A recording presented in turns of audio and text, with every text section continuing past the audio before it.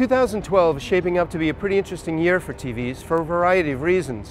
One is that we're going to see some new technologies that really were in the concept stage become realities later this year. Probably most notable is Oled Tvs, which really combine some of the best qualities of plasma and LCD TV technologies without their drawbacks. The problem is we expect them to be very expensive, maybe 3 to 4 times the cost of a standard TV. The other technology that we're hearing a lot about is 4K technology, and these are TVs with 4 times the resolution of standard TVs.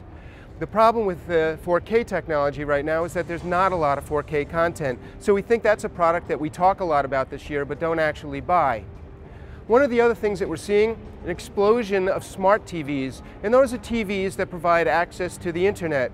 Now we've seen them for a couple of years, but they're gaining new features and new services this year.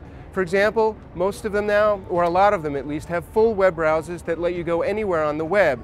And we're starting to see more that have access to apps markets. We're also keeping an eye on Google TV, which didn't fare so well last year, but we're seeing some indications that it may become more popular this year with some manufacturers. We're seeing who comes aboard later in the year.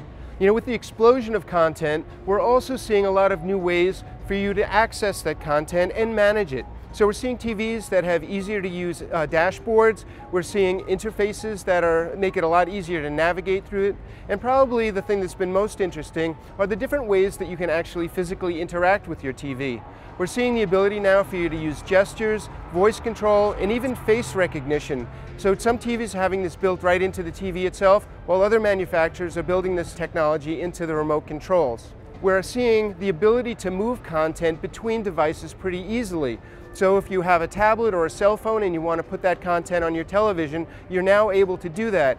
So manufacturers are really looking for common interfaces and a single ID so that as you move between these devices, you already know how to use them. While it's great to see a lot of the technologies here on display, one of the things that we really look forward to is bringing a lot of these products into our labs where we can give them a full testing. I'm Jim Wilcox for Consumer Reports.